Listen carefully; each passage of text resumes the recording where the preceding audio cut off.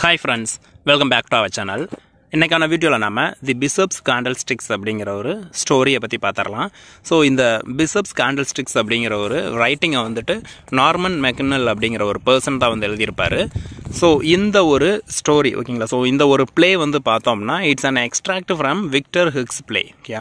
So Victor Hicks அப்படிங்கிற ஒருத்தருடைய less மெசரபிள்ஸ் அப்படிங்கிற ஒரு பிளேல இருந்து எடுக்கப்பட்ட ஒரு கான்செப்ட் தான் இந்த ஒரு ஸ்டோரியை உங்களுக்கு வந்து கொடுத்திருப்பாங்க. தி பிளே போர்ட்ரைஸ் 3 important themes. ஓகேங்களா. ஸோ இந்த பிளே வந்து பார்த்தோம் அப்படின்னா 3 இம்பார்ட்டண்ட்டான தீம்ஸை வந்துட்டு நமக்கு சொல்கிற விதமாக இருக்கும். Love, kindness and redemption. ஓகேங்களா. ஸோ நம்ம வந்துட்டு அன்பு செலுத்துறதை பற்றியும் அண்ட் வந்து பண்பாக நடந்துக்கிறத பற்றியும் அண்ட் அது மட்டும் இல்லாமல் ஒருத்தரை வந்து ஒருத்தரை நல்வழிப்படுத்துறதை பற்றியும் பார்த்தோம்னா இந்த ஸ்டோரி வந்து சொல்கிற விதமாக அமைஞ்சிருக்கும். இதில் இருக்க கேரக்டர்ஸ் வந்து பார்த்தோம்னா பிஷப். ஓகேங்களா. ஸோ ஃபர்ஸ்ட் கேரக்டர் வந்து பிஷப் அப்படின்னு சொல்லலாம். So kind hurted man. So இந்த ஒரு ஸ்டோரியிலேயே வந்துட்டு அதாவது இந்த ஒரு பிளேயில் வந்து பார்த்தோம் அப்படின்னா ரொம்ப கைண்ட் ஹர்ட்டடாக ரொம்ப மற்றவங்களுக்கு நல்லது செய்யக்கூடிய வகையில் இருக்கிற ஒரு பர்சன் அப்படின்னா பிஷப் அப்படிங்கிற இந்த ஒரு லீடிங் பர்சன் அப்படின்னு வந்து சொல்லலாம். தென் நெக்ஸ்ட் ஒரு கேரக்டர் வந்து பார்த்தோம்னா பெர்சோம் அப்படிங்கிற ஒரு பர்சன். ஸோ இந்த பெர்சோம் அப்படிங்கிறவங்க யாருன்னு பார்த்தோம்னா younger sister of the bishop. ஓகேங்களா. ஸோ அந்த பிஷப்னு ஒரு கேரக்டர் சொன்னோம் பார்த்தீங்களா, ரொம்ப அன்பான ஒரு நபர் அப்படின்ட்டு. ஸோ அவங்களுடைய ஒரு யங்கர் சிஸ்டர் தான் வந்துட்டு பெர்சோம் அப்படிங்கிற இந்த பர்சன். பட் வந்து பார்த்தோம் அப்படின்னா பிஷப் மாதிரியே கைண்ட் ஹர்ட்டடாக இருப்பாங்களா அப்படின்னு பார்த்தோம் அப்படின்னா கிடையாது. அதாவது வந்து பிஷப் மாதிரி அன்பானவங்களா இருப்பாங்களா அப்படின்னு பார்த்தோம் கிடையாது. ஸோ அவங்க யங்கர் சிஸ்டர் வந்து டோட்டலாக அப்படியே ஆப்போசிட்டாக இருப்பாங்க. யார் மேலேயும் அதிக அளவு அன்பு செலுத்தாதவங்களாகவும் கருணை இல்லாதவங்க மாதிரி ஒரு ரூடான கேரக்டராக தான் அவங்க வந்து இருப்பாங்க. தென் நெக்ஸ்ட் கேரக்டர் வந்து பார்த்தோம் அப்படின்னா மேரி அப்படிங்கிற பர்சன். ஸோ இந்த மேரி யார் அப்படின்னு பார்த்தோம்னா அட்டெண்டன்ட் இன் பிஷப்ஸ் ஹவுஸ். ஓகேங்களா. ஸோ பிஷப்போட ஹவுஸில் வந்து ஒரு ஒர்க்கராக ஓகேங்களா. ஸோ ஒரு வேலைக்காரங்களாக வந்துட்டு பார்த்தோம் அப்படின்னா இந்த மேரி அப்படிங்கிற ஒரு பர்சன் வந்து இருப்பாங்க. அண்ட் நெக்ஸ்ட் ஒன் கேரக்டர் வந்து பார்த்தோம்னா கான்விக்ட் அப்படிங்கிறது. ஓகேங்களா. ஸோ கான்விக்ட் பார்த்தோம்னா இவருடைய உண்மையான நேம் வந்து பார்த்தோம்னா ஜீன் வேல்ஜின் அப்படிங்கிற ஒரு நேமில் தான் இவர் வந்து இருக்காரு. ஸோ கான்விக்ட்னா குற்றம் செஞ்ச ஒரு நபர். ஓகே. ஸோ அவருடைய நேம் வந்து பார்த்தோம்னா ஜீன் வேல்ஜின் அப்படிங்கிறவங்க. ஸோ இவர் வந்து பார்த்தோம் அப்படின்னா spend 17 years in prison. So அவங்க வந்து பார்த்தோம்னா 17 வருஷம் இதுக்கு முன்னாடி வந்து ஜெயிலில் இருந்திருப்பாங்க தப்பு செஞ்சுட்டு. And he Steeles bishops candlesticks kindness of bishop. ஓகேங்களா. ஸோ பிஷப்போடைய கேண்டில் ஸ்டிக்கை வந்துட்டு திருடுறது யார் அப்படின்னு பார்த்தோம்னா இந்த பிளேயில் வந்துட்டு கான்விக்டாக இருக்கிற இந்த ஒரு ஜீன் வேல்ஜின் அப்படிங்கிற பர்சன் தான். And kindness of bishop changes him into good man and help him to go Paris. ஓகேங்களா. ஸோ இப்படி ஒரு திருடிக்கிட்டு மற்றவங்களுடைய பொருள் மேலே ஆசைப்பட்டு தவறு செஞ்சுக்கிட்டு இருக்க இந்த பர்சனை வந்து திருந்துறதுக்கு ஒரு நபராக திருந்துறதுக்கு காரணமாக இருக்கிற ஒரு பர்சன் யார் அப்படின்னா நம்ம பிஷப் தான். அண்ட் அது மட்டும் இல்லாமல் அவனை திருத்துறது மட்டும் இல்லாமல் பாரிஸ்க்கு போகிறதுக்கான வழியையும் யார் காட்டியிருப்பாங்க அப்படின்னா இந்த பிஷப் வந்து அவனுக்கு வந்து காட்டியிருப்பாங்க. அண்ட் சர்ஜென்ட் அப்படிங்கிறது யார் அப்படின்னா ஒரு போலீஸ் ஆஃபீஸர் அப்படின்னு வச்சுக்கலாம். ஓகேங்களா. So policeman who has brought the convict to bishop's house. So இந்த ஜீன் வேல்ஜின் இருக்கான் பார்த்தீங்களா. ஸோ அவர் வந்துட்டு பிஷப்போட ஹவுஸ்லேருந்து அந்த கேண்டில் ஸ்டிக்ஸை திருடிட்டு போயிடுவாங்க. ஸோ அவனை பிடிச்சிட்டு வந்தது யார் அப்படின்னா இந்த சர்ஜென்ட் தான். ஸோ இதான் வந்து பார்த்தோம்னா இந்த பிளேயில் இருக்க இம்பார்ட்டண்ட்டான கேரக்டர்ஸ் அண்டு ஒரு ஷார்ட் வியூ நம்ம வந்து பார்த்தாச்சு. இப்போ நம்ம வந்துட்டு இந்த ஸ்டோரியை வந்து ஃபுல் வியூவாக நம்ம வந்து பார்த்துடலாம். இந்த பிளேவோட ஸ்டார்டிங்கில் வந்து பார்த்தோம் அப்படின்னா நமக்கு வந்துட்டு பெர்சம் வந்து இருப்பாங்க. ஸோ பெர்சம்க்கு வந்து எப்போவுமே வந்து பிஷப் பண்ணுற ஒர்க்கே வந்து பிடிக்காது. பெர்சம் வந்து பார்த்தோம் அப்படின்னா பிஷப் வந்து குறை சொல்லிக்கிட்டே இருப்பாங்க. ஆனால் பிஷப் வந்து பார்த்தோம் அப்படின்னா மற்றவங்களுக்கு நல்லது செய்யறது, ஸோ இல்லாதவங்களுக்கு ஹெல்ப் பண்ணுறது, இந்த மாதிரியான ஒர்க்கை மட்டும்தான் பண்ணிட்டு இருப்பாங்க.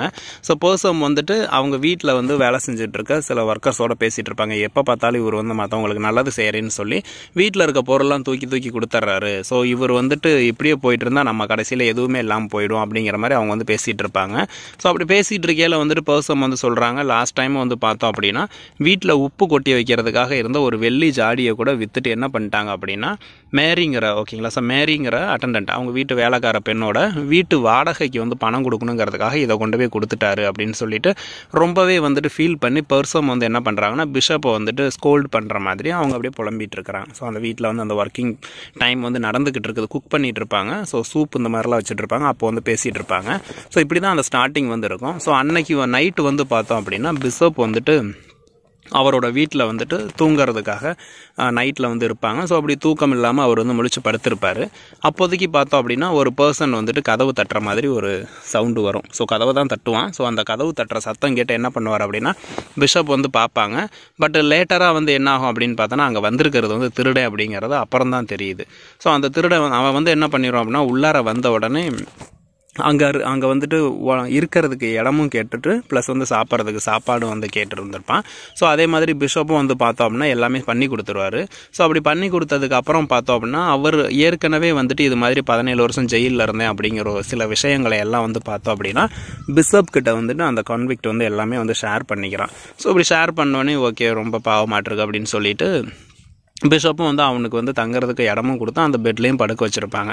ஸோ இவன் வந்து என்ன பண்ணுவான் அப்படின்னா அந்த கன்விக்ட் ஜீன் வால்ஜின் வந்து என்ன பண்ணுறான்னா நம்ம வந்துட்டு இப்படி ரொம்ப கருணையாக இருக்கிறாரு, நம்மளை வந்து மாற்றிட்டாருன்னா போச்சு அப்படிங்கிற மாதிரி ஒரு கண்ணோட்டத்தில் வந்து என்ன பண்ணுறான் அப்படின்னா சரி ஓகே நம்ம வந்த வேலையை பார்ப்போம் அப்படின்னு சொல்லிட்டு பிஷப்போட வீட்டில் இருந்த ஒரு சில்வர் கேண்டில் ஓகேங்களா, கேண்டில் ஸ்டிக்ஸ் இருக்கும். ஸோ அதாவது மெழுகுவர்த்தி ஸ்டாண்டு ஓகேங்களா. ஸோ வெள்ளியில் இருந்தால் அந்த மெழுகுவர்த்தி ஸ்டாண்டை வந்து திருடிட்டு போயிடுவான்.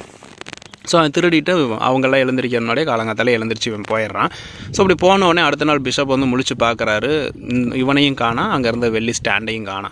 அந்த வெள்ளி ஸ்டாண்டு வந்து பார்த்தோம் அப்படின்னா பிஷப்புக்கு வந்து அவங்களுடைய மதர் நினைக்கிறேன். ஸோ அவங்க வந்து கிஃப்ட் பண்ணியிருப்பாங்க. ஸோ அதை திருடி போயிடும். ரொம்பவே முக்கியமான ஒரு பொருளாக வச்சு பாதுகாத்து வந்திருப்பார் அதை வந்துட்டு. பட் வந்து அதுவே திருடு போனோடனே அவரும் சரி ஓகே அவன் திருடிட்டு தான் போயிட்டான்னு சொல்லிட்டு அவர் எந்த ஒரு ஆக்ஷன்ஸும் எடுத்துருக்க மாட்டார். பட் வந்து அவங்க சிஸ்டர் வந்து பர்சன் வந்து இது மாதிரி வந்து போலீஸில் வந்து கம்ப்ளைண்ட் பண்ணலாம், நமக்கு வந்து அது கிடைக்கும் அப்படின்னு சொல்லி கேட்பாங்க.